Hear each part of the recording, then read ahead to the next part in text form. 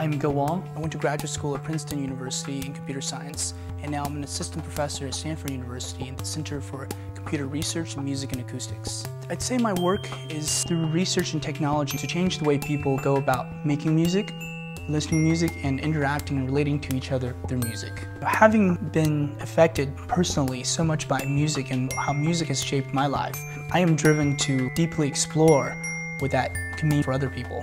Computer music combines my two loves. As a teacher, the hope is that I can really transfer that passion that I have to the student. I want them leaving inspired and fired up to go experiment and work in that space. I'm also the co-founder and the chief creative officer of Smule. We've been around for a year and we've made several apps for the iPhone that really deeply explores the iPhone as a platform for bringing people together through music and technology. The way we do that is to leverage the ideas and the vision we have in computer music research, and through the iPhone, bring it out to as wide of an audience as we can. The ocarina is an application for the iPhone that transforms the iPhone into a flute-like instrument. The other part of the ocarina is that it allows its users to hear one another around the world.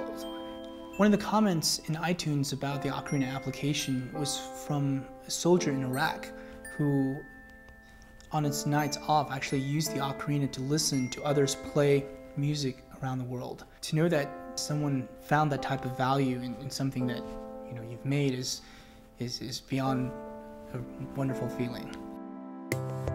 I feel inspired by the simple joy of building things together, and also I think just by music in whatever form it comes in. Also perhaps in a less direct way, I feel like I derive a lot of inspiration from eating. I love to eat. I miss Hoagie Haven a lot for that very reason. Other than eating, gee, I don't know, more eating.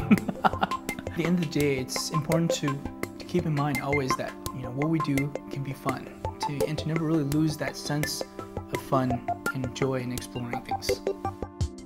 I think being an engineer is partly just a problem-solving mindset and kind of a spirit of investigating a problem deeply and looking for solutions creatively. I'm Wang, and I'm a Princeton engineer.